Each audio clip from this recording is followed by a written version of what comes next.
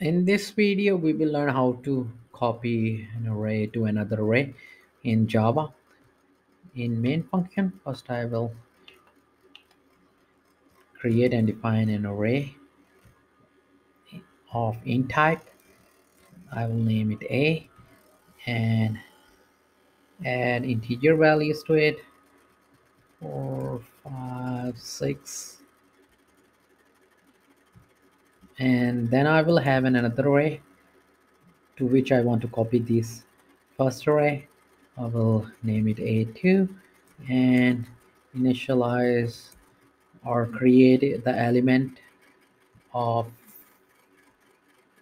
5 element for this array. Over here I have a array with 3 elements, and over here I have an array of 5 elements, and the array syntax over here is missing. I will copy this first array into the second one by using a for loop. For int I equals to 0, and then I less than is array's length, and then I plus plus, and inside a for loop I'm just going to assign all the elements to the second array, that is A2, and pass in index location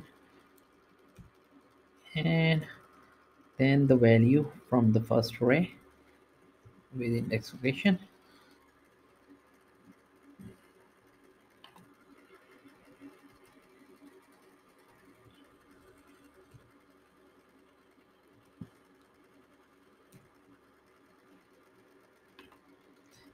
So this loop will fill up the second array with these 3 values, and the remaining will be left empty. And the other way to copy an array in Java we can see is just I'm going to declare another array int a int array a, or name it C because I already named it a previously.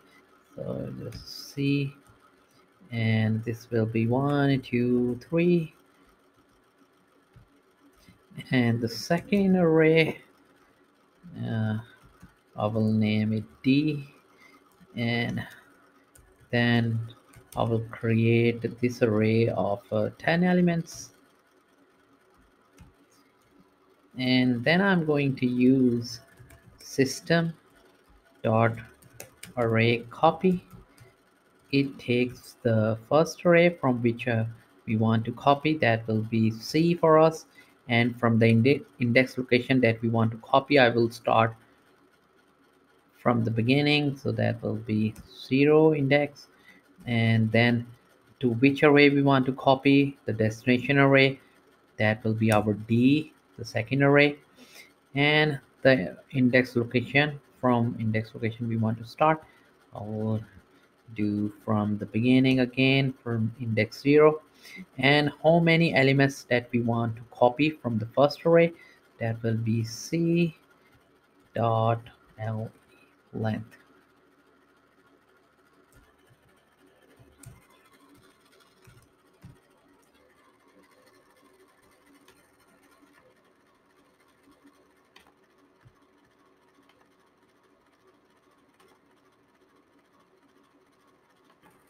Now to make sure that our array is copied, I will print this array by using a loop. So I'm going to use for and y equals to 0, y less than so that will be 3 because we already have 3 elements on the second one too, so I'm just gonna use 3, and then y plus plus,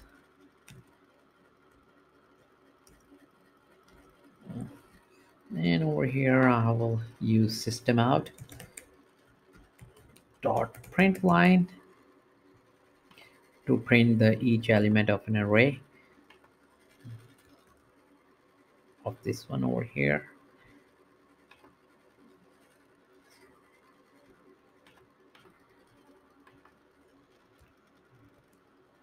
And our array name is D, and then we are going to pause the index location